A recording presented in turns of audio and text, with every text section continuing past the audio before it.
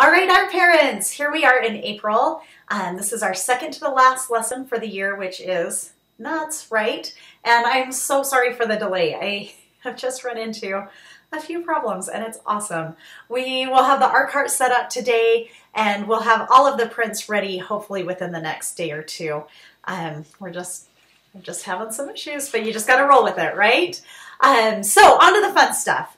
We have probably the most colorful, one of the most fun artists in art history, and also arguably the most technically skilled artist of the modern art era.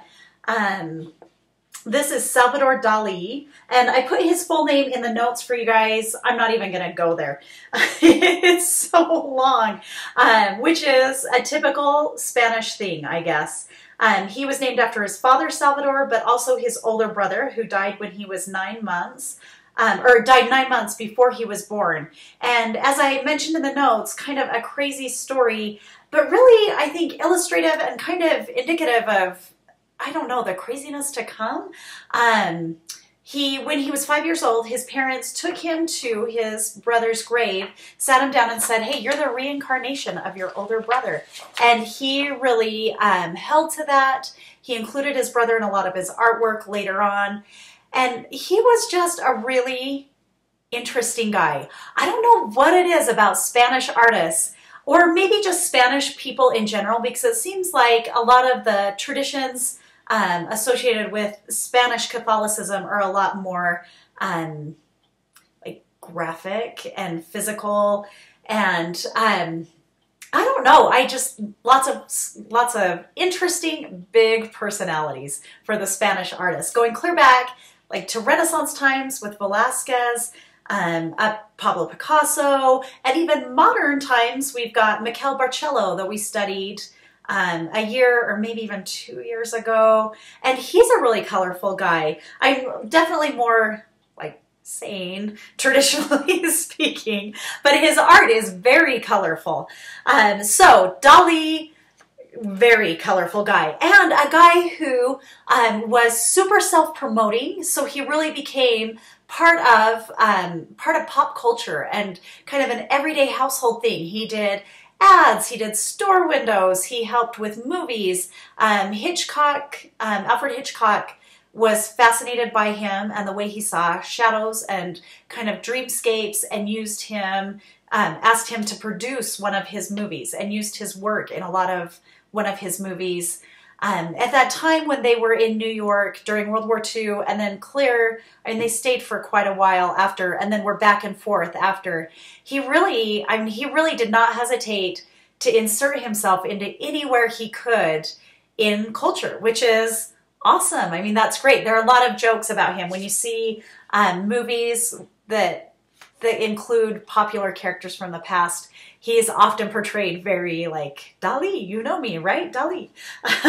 So fun artist. There's tons of footage on YouTube. If you're interested in him, you can definitely go check him out. And he did kind of hit the height of his work in the 60s. So keep in mind, there's definitely plenty of that, like 60s weirdness stuff. So not always, don't just necessarily pull anything up for your kids, is what I'm trying to say here. So moving on, one of the fun things about Salvador Dali was that he used a ton of symbolism in his work, and I've included a list of the symbols and the meanings he ascribed to him, because not only did he use symbolism, but unlike many other artists, he told you exactly what those symbols were meant to be. He was very explicit about it. He didn't want to leave it up to interpretation like so many artists do. So rhinos, big theme, and here is a major bronze that he did. And I mean, look at the detail and the skill, and you know, in the concept as well as the execution. But his paintings are kind of the same way. I mean, they're so interesting because they're so well rendered. His art is just amazing, and yet it has this super surreal, dreamlike quality to it. And the Surrealists were a movement that had strong ideals. They had like written. There was a lot of wrote a few books, and then there were a lot of books and manifestos and that sort of thing. And remember, this is during the war years too. So he survived World War I and World War II, and actually was ousted, like formally ousted. The Surrealists had a trial and ousted him from their group. I don't want to say like excommunicated is the word that comes to mind, but I don't think that really applies here. But anyway, they really disliked him because he didn't take an anti-fascist stand during the war. He actually worked pretty well with the Spanish government during that time. I think he was definitely a self-promoting guy, but an interesting guy, really interesting. It's been fascinating to study him over the last few weeks. So here you can see, so his paintings are characterized by these, I mean, just beautiful details, very realistic, almost photorealistic, but then dreamlike and a little bit off. It makes you, there are things in there that just kind of throw you askew, makes you feel like something's off. And the whole point was to make you think about life, think about the things that they wanted you to think about, the Surrealists, the political issues at the time, but also just to think about life, to look around you and see things a little bit differently. Dali also loved illusion pictures. So pictures that you see one thing immediately, and then as you look more closely, you start to see different images in there. And I have one that I want, let's see. I'm trying to get this one for you guys for the art cart. But this is one of my favorite examples. So you see the old couple immediately, but then as you look more closely, you can see the guy playing the guitar for the woman, and they're sitting in the archway, and it's a really detailed scene that works in both directions. You've got the curtains over here for her hair. It's really amazing. He has a lot of really great illusion paintings like that.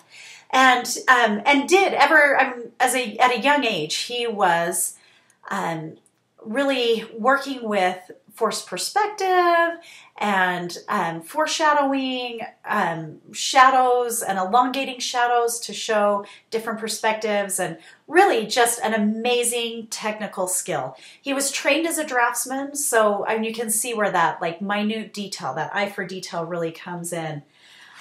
His parents were super supportive. There's one for you. He was a middle class, his dad was a middle class lawyer. His dad was pretty stern and definitely authoritarian, but his mom was really sweet, and he really, really loved his mom. He said that when she died, when he was in like his 20s or 30s, he was older but not old. It was the hardest thing he would ever go through in his life, is what he said about it. He really loved his mom.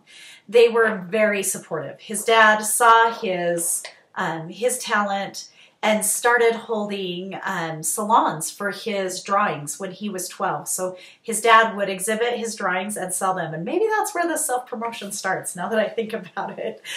He was kind of raised that way, right? He was also turbulent. He was thrown out of art school at university. He protested, led this great revolt against another artist of the day. And I didn't really find a ton of detail about it, but ended up being expelled from school. And he would have these major, just shenanigans to promote his work and his books. He did a book signing where he hooked himself up to an EKG and, what is it where they put the things on the diodes on your head, and he laid in a hospital bed, had people line up, and he signed books for him, and then he'd rip off the tape for the part where he was talking to them and give them his EKG with the book. That was just crazy funny stuff. He was a really interesting guy. More pictures coming, but you can see just this mixture of the everyday, the mixture of reality in with something absurd that makes you really just take a step back and look. So we're going to create our own pictures that have a surrealist feel. We've got the watercolor paper to use for this, that nice paper that will absorb the water well. You can't get it like super, super wet, so, you know, still be careful there. But a few tips for painting with watercolors: we always want our brushes at least a little bit wet. Even if you're painting, if the kids are painting and they notice that it's starting to get a little bit streaky, you don't have to rinse out and start again. You can just dip your brush quickly in the water and just tap it on the edge to get off, you know, so it's not like pooling on the paper, and then go back to work. Watercolor is fun because you can mix it and it bleeds, and sometimes that can be frustrating for the kids, but I just make sure to always tell them that the bleed is part of what makes watercolors so beautiful. So embrace the bleed. Use that to, you know, to add interest and colors and shadows. Don't stress out about it. Watercolor isn't great to do upright though, because it's so flowy. So I'll give you a quick, I've drawn 2 pictures that we can use for the examples. This one I'll finish up, or maybe not, maybe just leave them. And then I thought I'd just leave this one out on the table that you guys can add stuff to as you're discussing and showing them the techniques. There'll also be a stack of just regular printer paper, which is great to just practice on. So say, you know, tell them it's okay to take a minute and think about what you want to make, because really that is where the tricky part of a surrealist painting comes in. You've got to take the time to think about what you want to do and what you want to say, and maybe throw in some symbolism there. If you feel like an orange represents the segments of your life, or, you know, whatever, throw that in, make that part of the painting, and then give it a dreamlike quality, make things unusual. So here I have my, my little scene here where they're swimming in an umbrella. I've got my sun dripping off the clouds and turning into flower petals. I don't know, that's just where I went with it.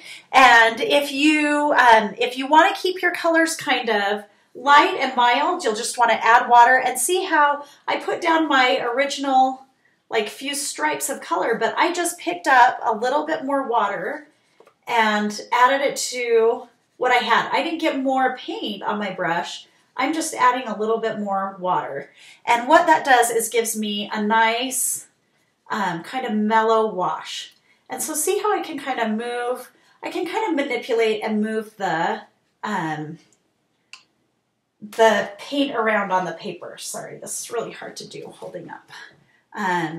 So I'm coming back in. I haven't added any more paint to my paper yet, to my paintbrush.